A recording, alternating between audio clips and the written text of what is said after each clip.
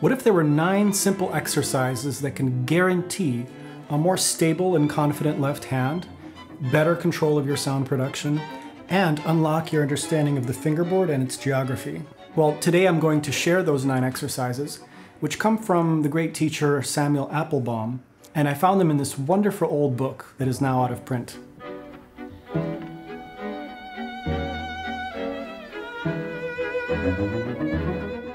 So I'll start with a quick summary of each exercise. So number 1 is a set of exercises that will establish a relationship between the 1st and 4th finger and the frame of the hand. Number 2 is a glissando exercise that will develop the ease of travel on the fingerboard and sharpen your ear to the constant measuring that we're doing all across the fingerboard. Number 3 is called the matching tone study, and this will help you control the differences in sound production on different strings and also further remove the restrictions of the arm when it moves across the fingerboard. Number 4 will develop your control of bow speed in different positions. Number 5 is a fun exercise. It's going to help you stop searching for notes on the fingerboard. Number 6 is an exercise for shifting with 2-finger patterns. Number 7 is a glissando exercise designed to improve your intonation. Number 8 is a clever exercise using natural harmonics, and it's going to help loosen and unlock your left hand. And finally, number 9 is a dexterity exercise using double stops. Before we get into it, I just want to take a moment to thank my Patreon subscribers. Your support throughout the last several years has been crucial for me to have the time and space to develop these ideas and to pursue kind of things that interest me and things that I think will be beneficial for all of you. In addition to many other videos on Patreon that you won't find on YouTube, I also do a monthly Zoom call with all my patrons where you can ask questions, you can even play for me and for the whole group to receive some feedback. Who is Samuel Applebaum? Applebaum was known as a curious and talented teacher. Also, he was a composer and a researcher. And he's actually the father of Michael Tree, who was the wonderful violist of the Guarneri String Quartet.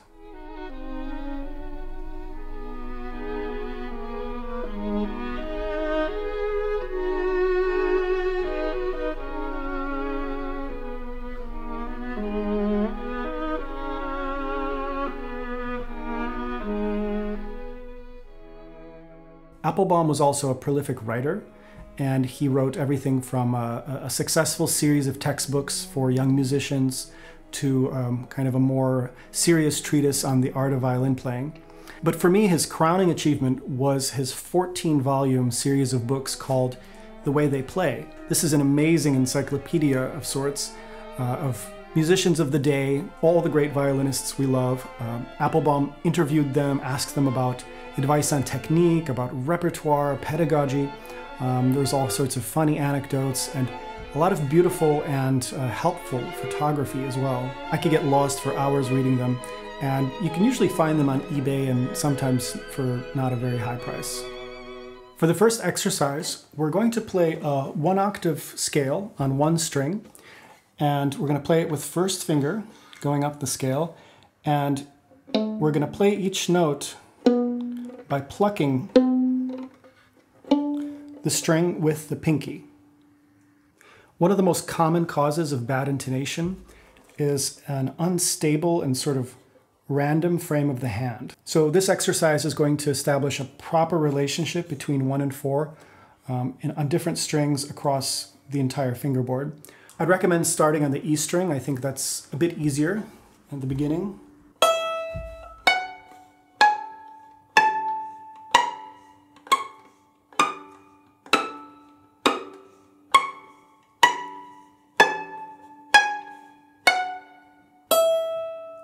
So there are several things going on here. First of all, the pizzicato itself. Make sure you get kind of a good grip on the string with the pinky. You don't want to be plucking it with your nail, right? So get on the A string side of the E string, and you should be able to kind of bend the E string a little bit with the pinky, and that's how you know you have kind of a good grip on it. That'll also allow you to do it with less tension, because there's just more meat on the bone. So that's the pizzicato. Now with the first finger, you want to have pretty good pressure into the string, not too much, but typically with pizzicato, we do want a higher level of pressure in the left hand so that the notes ring. If I had light pressure, there's no ringing. Now there's ringing. The next thing to pay attention to here is the way you shift and how that affects your arm and your thumb and your hand. We want to shift with the entire hand from the arm so that everything is traveling together and that there are no obstacles for the thumb. So it's not kind of stuck in one place, then it kind of jumps to another place as you go up. Everything is very smooth.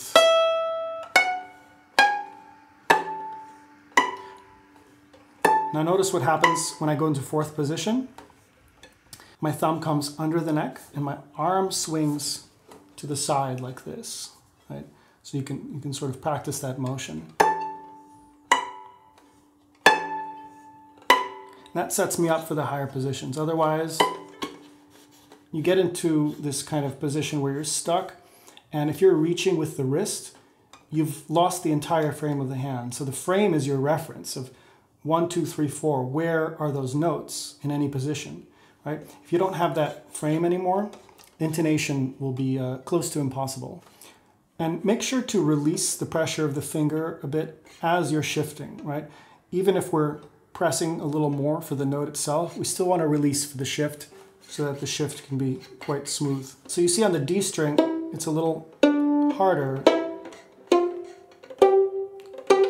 right? I want to make sure I don't clip the A string or clip the G string, but at the same time, I don't want to be very shallow on the D. Just as I did with the E, I want to kind of get under the string a little bit with the pinky so that I can bend it like this, you see? And that gives me the leverage to have a very big ringing sound. The same way that you do it with the right hand. You want to have a little bit of pressure on the string, and that gives you the most ringing natural sound. Now, a variation of this would be using backwards pizzicato.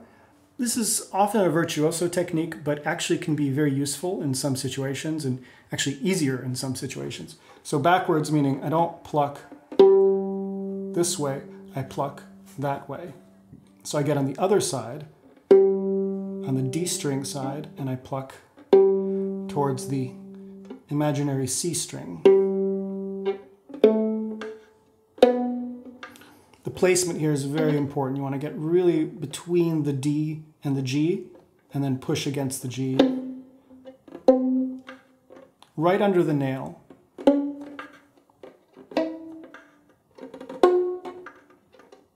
Gets very difficult here.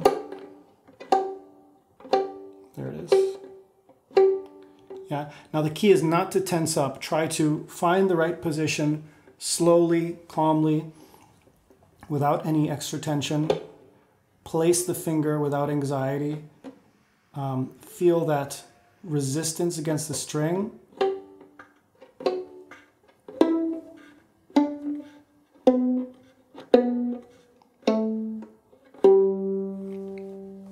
For part 2 of this exercise, we're going to do the same thing, but instead of pizzicato, we are now going to use artificial harmonics. So putting one down and then touching fourth finger.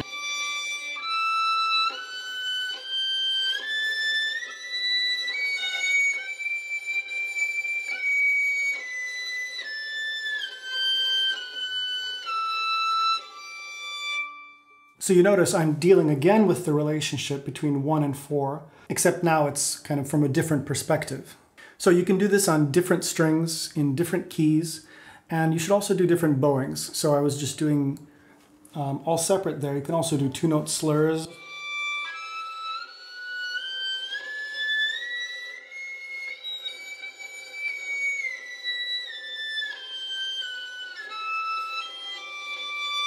Or we can do 4-note slurs.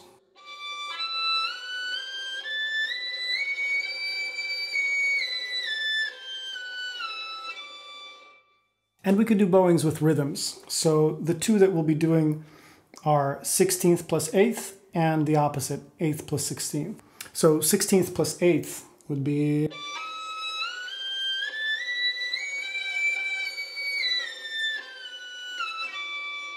And then 8th plus 16th would be...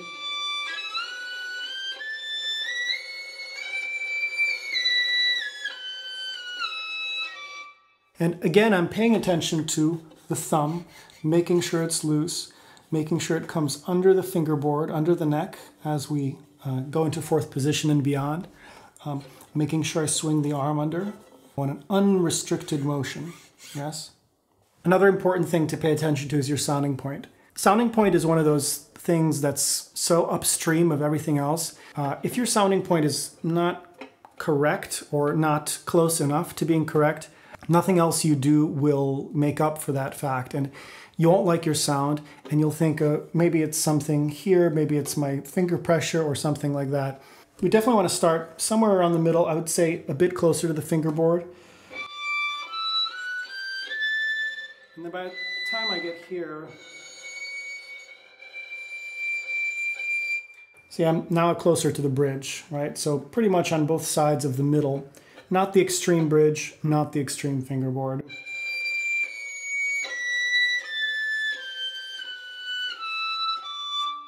The other thing you see me doing is using a lot of bow. Harmonics love bow speed, they love air. It's not like détaché where we can have this sort of condensed and focused sound.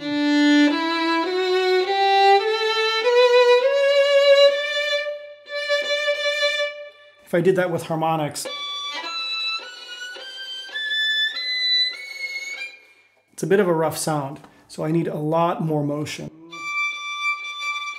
So it's those two things, sounding point and the amount of horizontal motion, right? Those are the things that are upstream. Set that first, then worry about everything else.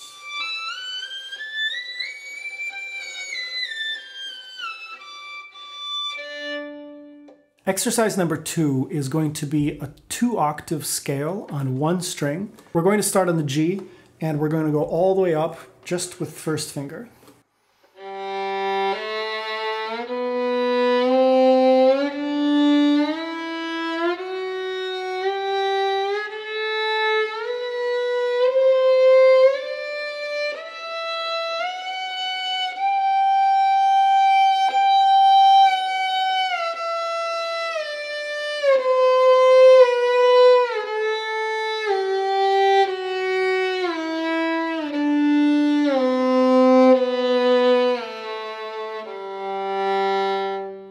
One of the greatest sources of tension that we face as violinists is what happens when we have this broad movement all the way up and down the fingerboard.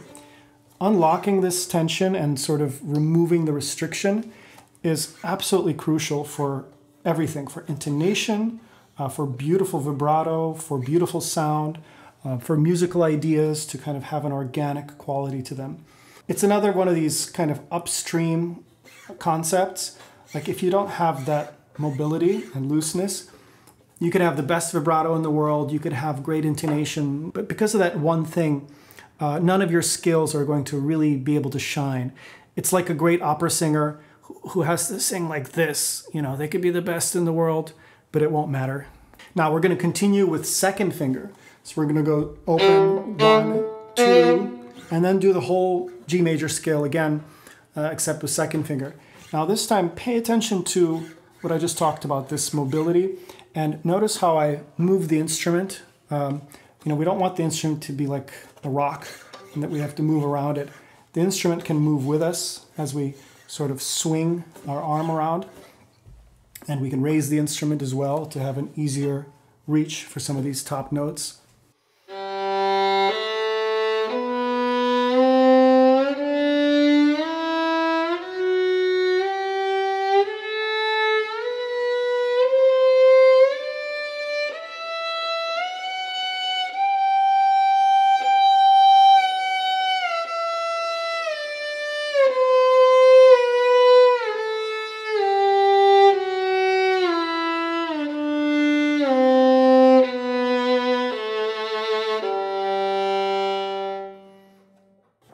So you notice on the way up, I come down with the thumb and around with the arm to prepare that higher position. Then on the way down, I'm already starting to pull a bit from the thumb, sort of pulling the hand backwards. Because if I just do this with the hand, it gets stuck, right? The thumb is stuck here, and then we have to jump to the normal position. So you already want to start moving that. If you notice how I'm shifting, I'm not shifting.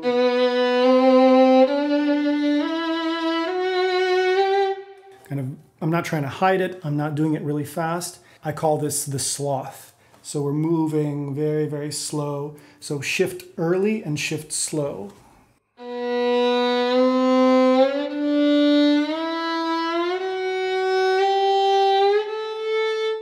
Because then you can really develop the awareness of what's happening with every shift, right? Is the thumb getting tense? Am I squeezing? All the things we've talked about. Then same thing with third finger. I'll do it on the A string this time, and you can also add vibrato. So I'll add vibrato this time.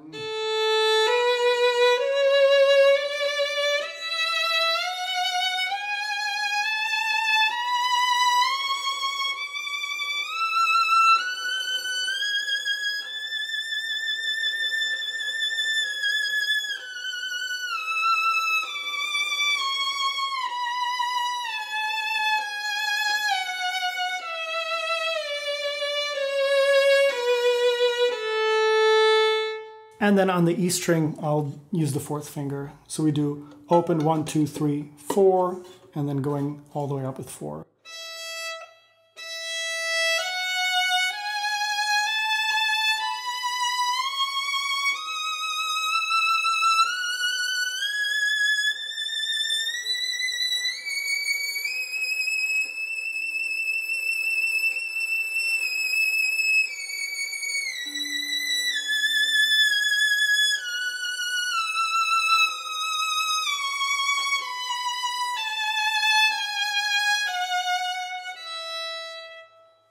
One thing you'll notice from this top-down view is as I go up, I'm making sure to not allow the pinky or any of the other fingers to kind of bend over to the other side.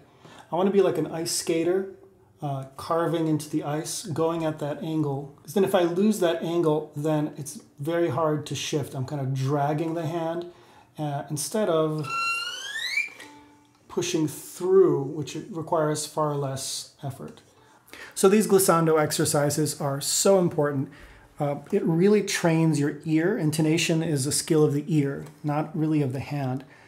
So each time you're getting a more and more intimate understanding of what is a whole step, what is a half step in first position, in fifth position, in 10th position, right? All of those are going to be a bit different. And even on different strings, it's going to be different. So by removing the kind of different fingerings and other complications, and just sliding around with one finger, you can really learn a lot about the fingerboard. And I would make sure to do this exercise with those same bowings that we talked about. Détaché, 2-note slurs, 4-note slurs, and the 2-note rhythms, right? 16th plus 8th, or 8th plus 16th. As with the previous exercise, I'm paying very close attention to my sounding point. Now I'm starting kind of in the middle,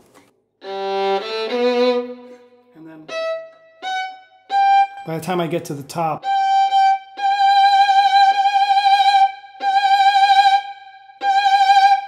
so to summarize, I'm paying attention to what changes as I move to the higher positions. How does the finger pressure change? And you should experiment with this. Try lighter finger pressure, find that minimum.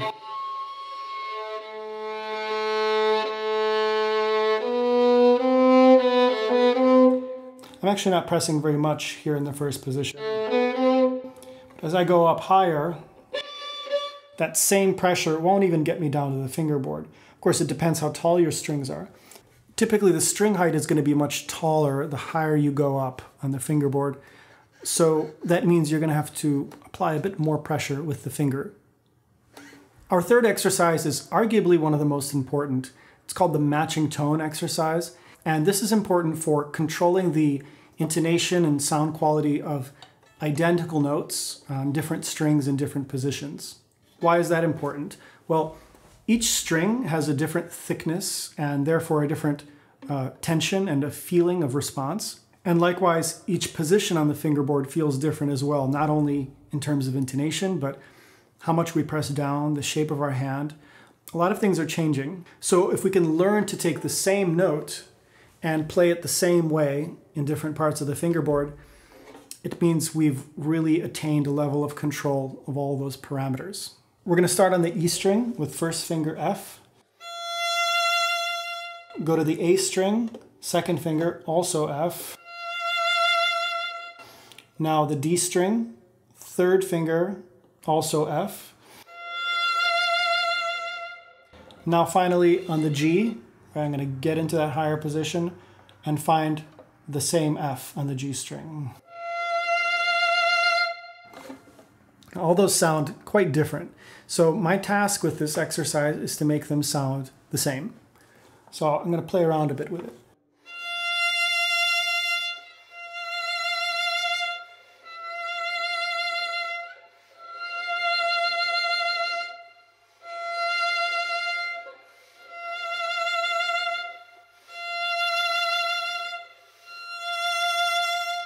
Now, after I've gotten better with that, and it's already quite difficult, I'm going to move to F sharp. So now F sharp's everywhere.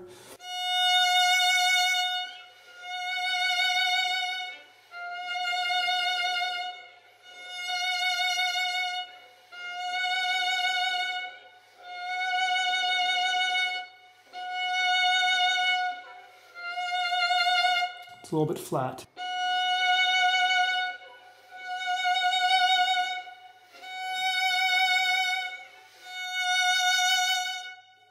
To remind you of something. So as before, we're looking for that freedom in our arm as we swing from the lower positions to the high positions, and the thumb doing its job and the hand coming up. We want a lot of space there. And you could start this by shifting with a guiding note or a ghost note. So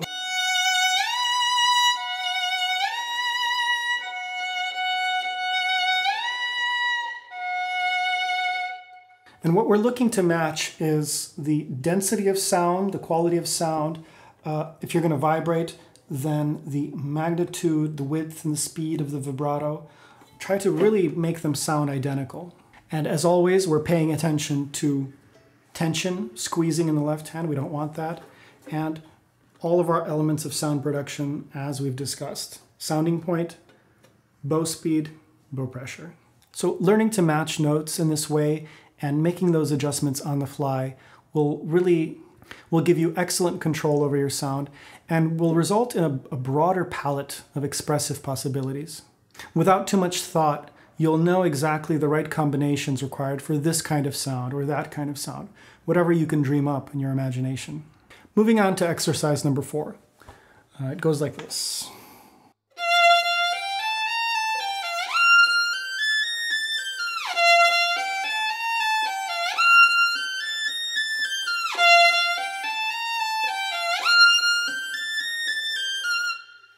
So this is a great exercise for a number of things. We're matching intonation of the same little passage in this octave and an octave above it. And we're continuing our work on ease of shifting through the different parts of the fingerboard. And most importantly, we're regulating extremely contrasting bow speeds. Right? So the first note, which is separate, needs a very fast bow. So if we have a fast bow, what do you think that means about the sounding point and about the pressure into the stick? So that way we can get a whole bow on this first 16th note. And then we have a slow bow. So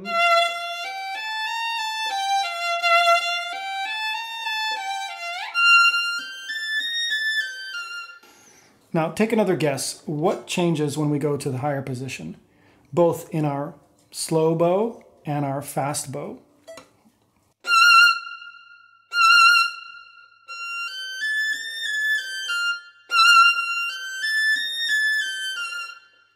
So I'm still doing a similar thing, relatively speaking. This note is fast, it's a little bit further from the bridge, and I'm using less pressure.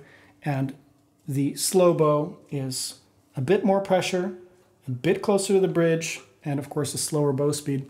But everything has shifted a bit closer to the bridge.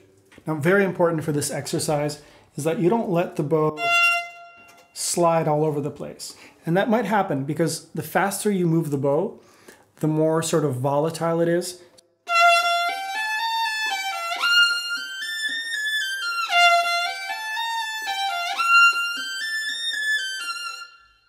So any inaccurate angles will be amplified just because of the speed of the bow.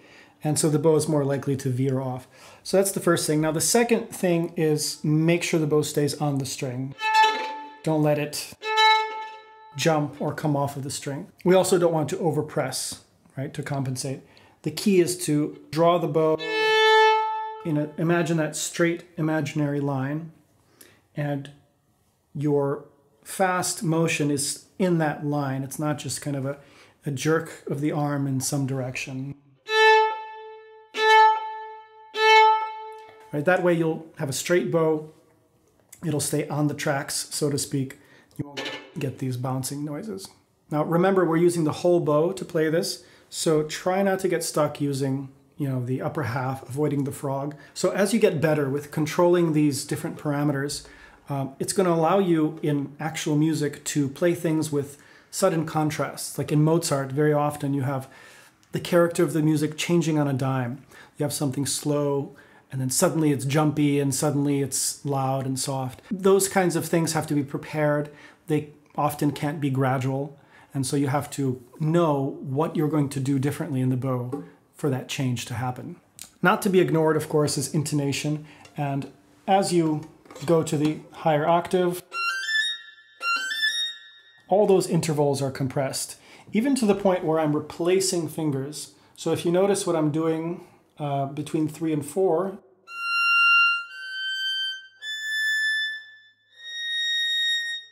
I'm pushing 3 out of the way. Otherwise, there will be no way to play that tight half step. I don't have to do that in first position. Once you get comfortable with the initial pattern, move on to first finger G. Same thing an octave higher. Right, and then you can do A with the B flat.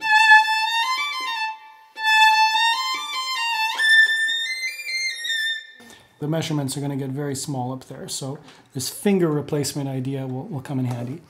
And of course, do the same thing on the A string, the D string, and the G string.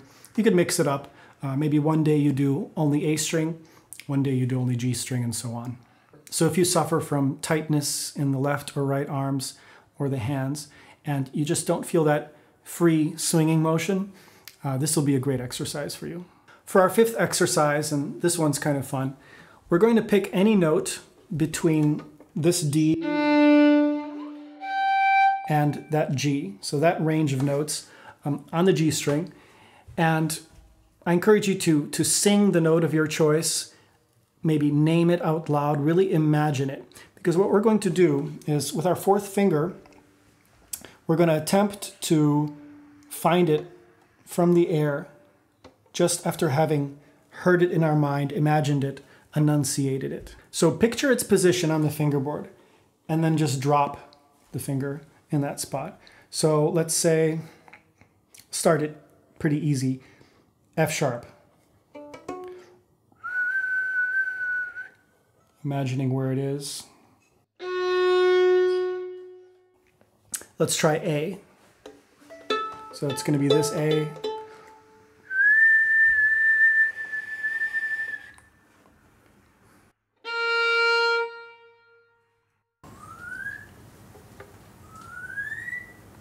I think my parrot is faring better than I am.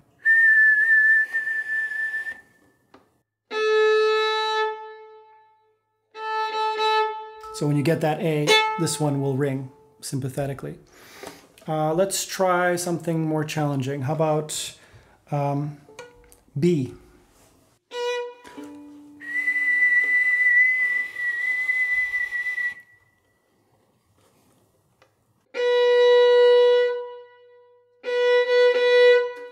Okay, how about C natural?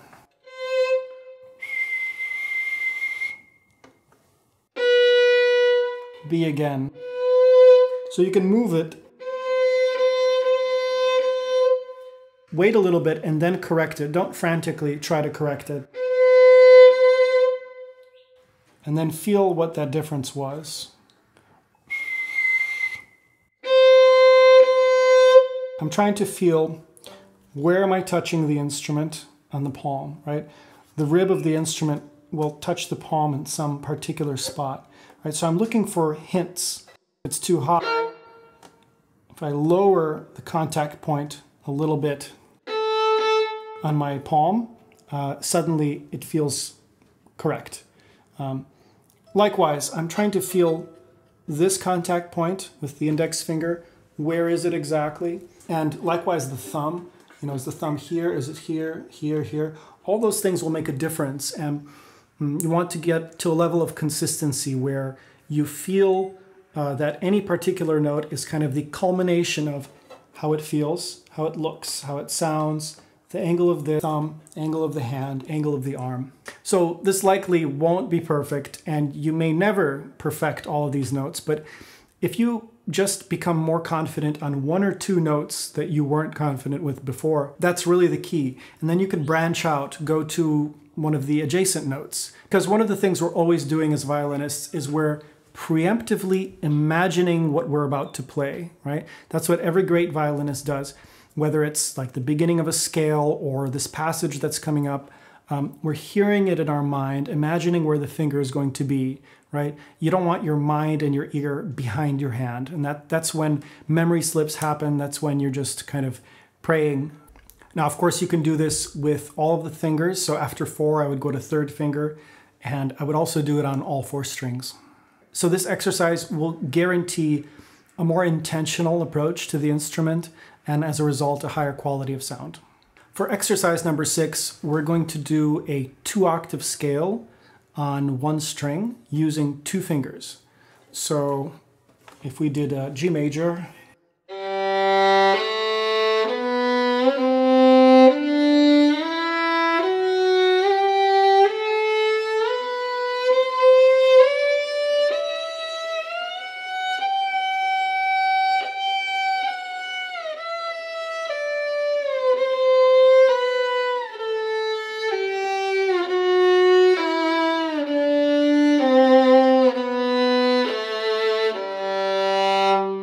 so you notice at the very top there, I'm doing that finger placement.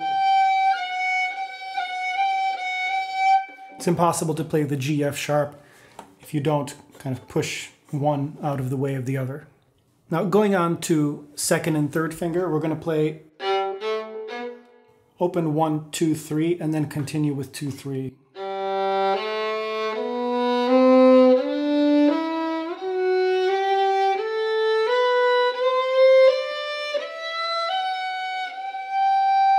Two on the top.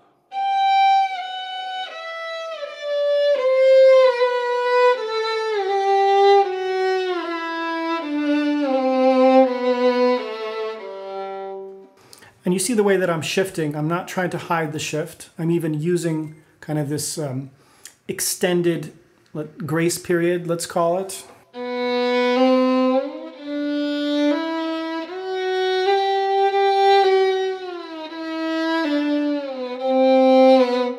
So I'm stealing time from the old note and using that to make my way down kind of in a very smooth manner. And then we do the same thing for 3rd and 4th finger. So on the E string, let's say, go open 1, 2, 3, 4, and then 3, 4 all the way. So you should be doing these with the same bowings we mentioned before. So I'll show you with 4-note slurs now.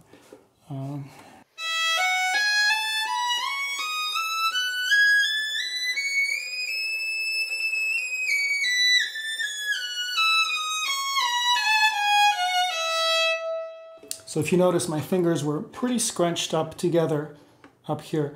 I'm trying not to let them fly around like this. We don't want that.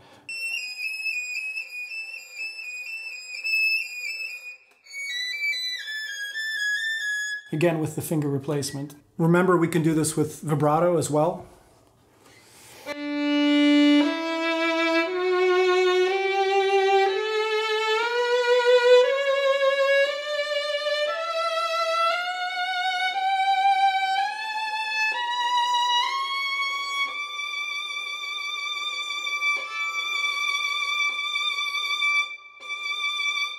Of course, the vibrato is going to have to be a bit narrower the higher you go. Otherwise,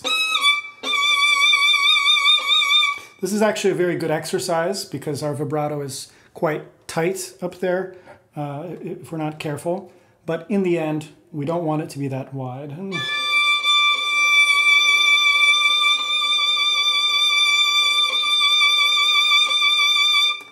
For a deeper dive into two-finger scales, I made an entire video dedicated to that, and it's one of my favorite exercises. There's so many things we can do with that. Exercise 7 is going to be a 1-octave scale using double stops, right, on 2 strings. So we're going to start with thirds. Ruggiero Ricci once said that the most useful exercise, if he could only pick one, is glissando scales in thirds, and just you playing thirds in general. So this one is really worth its weight in gold. We'll start in C major, so on C and E.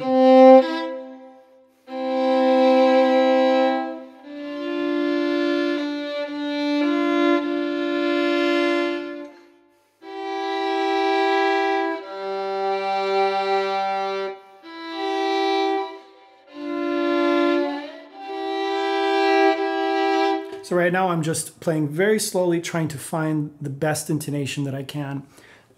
Notice I'm using every open string that I can to check notes.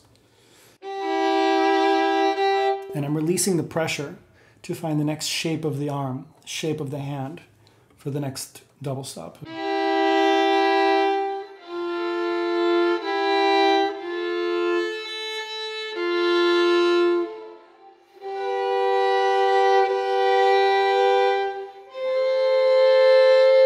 Here I have to replace fingers to get it in tune. Notice where I am in terms of the sounding point, closer to the bridge.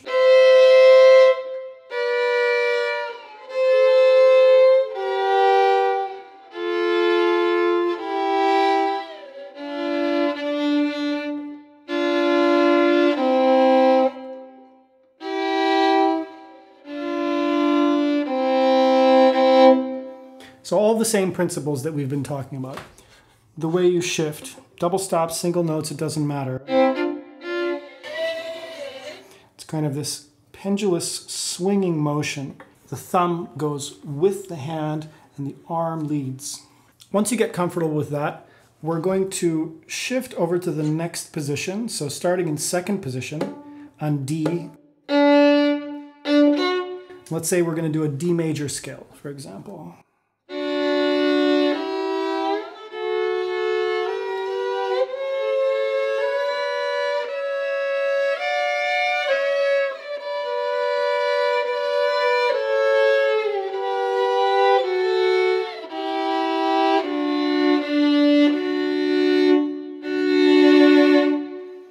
Definitely not easy. Challenge yourself and move on to the subsequent position. So you could do E flat major. Now we're going to do this on all 3 pairs of strings and using the same bowings as we looked at last time. So 2-note slurs, 4-note slurs, separate, and dotted 8th plus 16th and 16th plus dotted 8th. Well, that one's particularly difficult.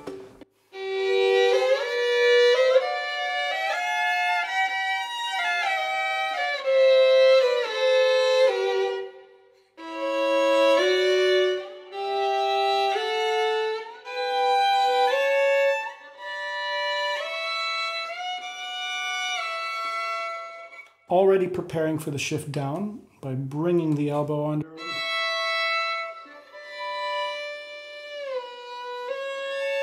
See, I'm using the guiding note, first finger.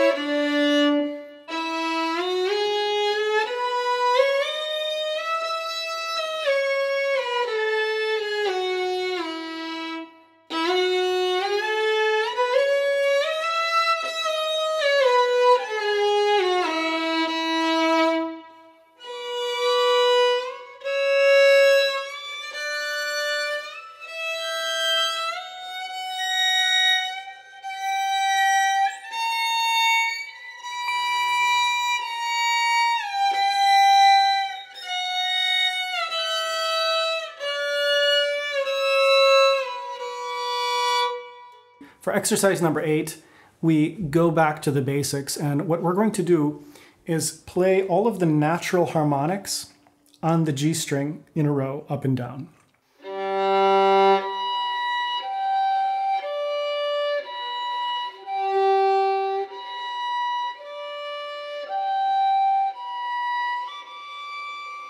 And then back down.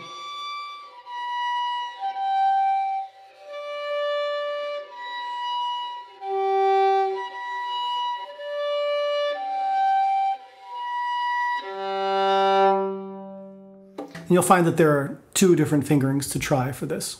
The natural harmonics on the string exist at mathematically determined points along the length of the string. So the octave is our kind of main natural harmonic, and that exists exactly at the midpoint between the bridge and the nut. Now if I take half of that again, I get the octave higher than that, right? And then in between that, I have the 5th, and I have it on the other side as well. So it's all math, but that's kind of besides the point. What we want to do is feel the position of all of these mathematical points without actually pressing the finger down. So it'll give us a very flexible feeling while at the same time looking for accuracy, because we typically associate accuracy with, you know, this kind of finger coming down motion. So by practicing with these natural harmonics, we can go all the way up and down without pressing. So this exercise is all about lightness. Very, very light in the bow, and very light in the left hand. So by being very light and feeling relaxed, yet at the same time going to this scary part of the fingerboard, we're training a sense of ease and mapping that onto the more challenging places that we're going to be playing in. And of course, this can be done on any one of the 4 strings. For the 9th and final exercise, we're going to be working on double stop trills.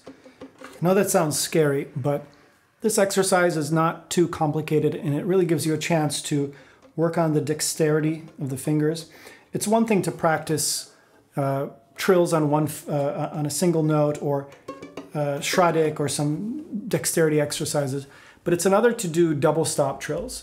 And the reason is, when you have a finger held down, all of the other fingers are now going to be slightly less mobile, less dexterous than if all the fingers were free. So by holding one double stop down, let's say this 3rd, it's going to be harder to trill, let's say the 2nd finger, than if I was only holding the 1st finger down. That's always going to feel more free, right? So this is going to train our fingers in different situations with different fingers held down. Applebaum lists 4 variations for this exercise. So first we're going to do 8th notes, then 8th note triplets. Then we're going to do the dotted 8th plus 16th that we've done before, and the 16th plus dotted 8th going backwards. And then finally playing in 16th notes, right? So we're building the speed of that trill.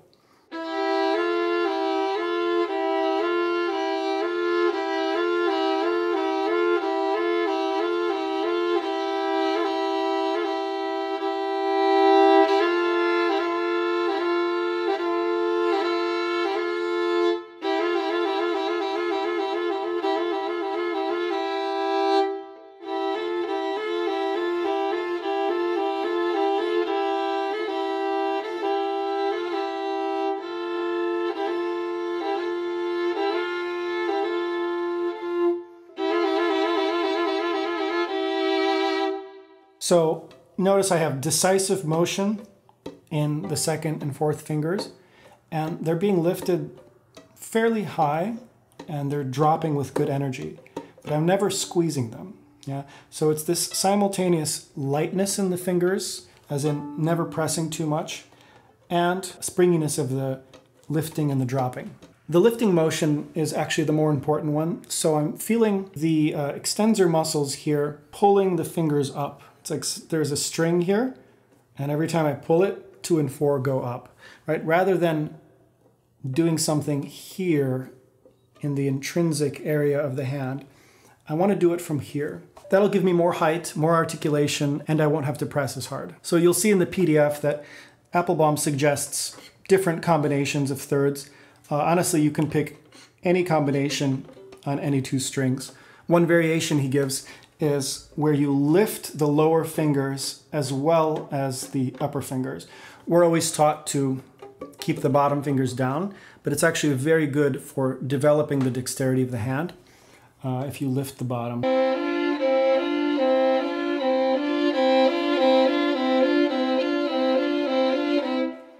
So it's going to feel more involved to lift 1 and 3 as well.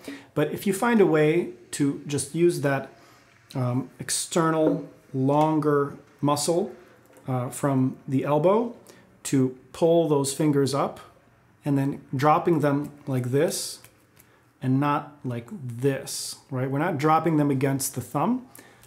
We're dropping them like this, and the fingerboard happens to get in the way and stop the finger. That's how you should conceptualize it, right? So that way the fingers function as little mallets, little hammers, right? They would have kept going. So they're not pressing once they arrive.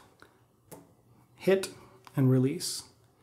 If I think of this, the oppositional force, instinctively I'm going to want to press. So that's a very important thing to keep in mind. So I want to prepare those little bursts. Ta-dam, ba-bam. I'm kind of imagining in my mind the fingers coming up and down.